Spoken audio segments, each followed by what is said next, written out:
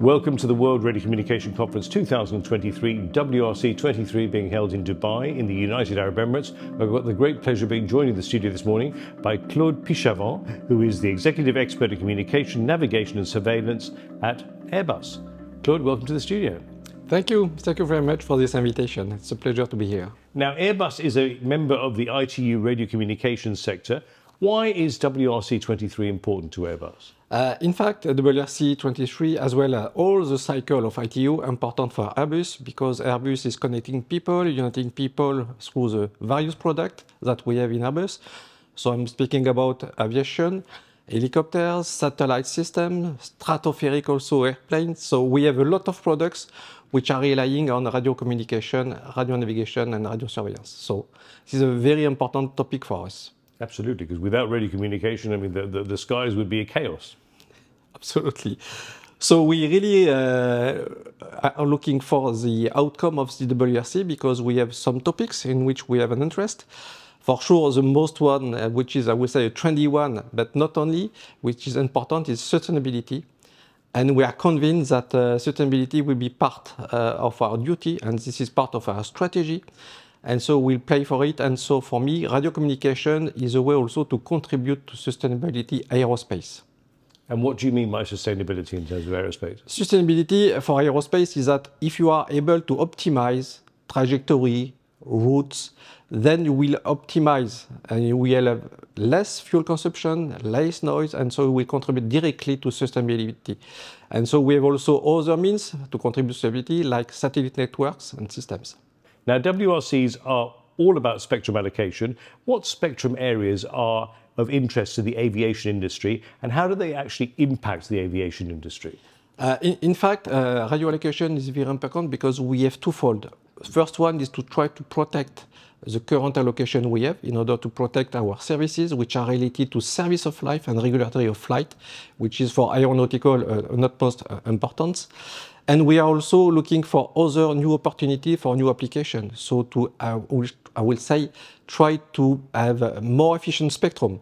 And so if we are able to add additional application services in the existing band, it will be a good way for us. Now, I was just talking to my daughter this morning while she was writing to me from a plane. The advances, certainly in terms of connectivity on planes, are quite incredible. How is that going to be affecting the aviation industry? For sure, people, and particularly passengers, are looking for connectivity on board the aircraft, like at home. So we need to ensure that we are capable to provide this connectivity. We come back to the sustainable aspect, so we need to ensure that it will be not at a high cost. And so with efficiency, so again, we come back to the efficiency of the spectrum, and so this is a key asset for us in order to master it for passengers, but also for the airlines. We talked a little bit about outcomes before, but what are some of the outcomes that the aviation industry would like to see emerge from WRC-23? In fact, we have a couple of items, and we have what we call the 1.7 agenda items, which is related to space VHF. And another one, which is, I would say, maybe a smaller one, which is 1.9, which is HF Enhance. And those two items will clearly contribute to the optimization of the air traffic management, particularly for ocean region and remote region. So this is for us two main items which will contribute to, I will say, improve the aeronautical, I will say, regularity and safety of flight. I know that you're not a fortune teller, but how do you see the future of Airbus? I think it's a very ambitious future because we are convinced that, and we pioneer today the sustainability of aerospace. So we want to be part of it.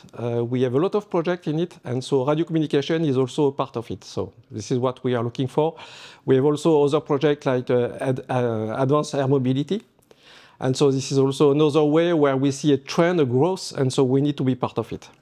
And drone taxis and that kind of thing, is that going to be something that you'll be involved with? I hope we will be part of it, for sure. This is a segment we are looking for also, definitely. Possibly here in Dubai. Who knows? Next time we're here. Well, Claude Pichavant, thank you so much for joining us in the studio. It's been fascinating talking to you, and we look forward to catching up with you again very soon. Thank you very much. It was a pleasure. And if you've enjoyed this interview, then do check out our other interviews at our YouTube channel, as well as our podcasts on our podcast channels such as SoundCloud, Spotify, or wherever you listen to your podcasts. And for further information, check out our website at www.itu.int. Thanks for tuning in.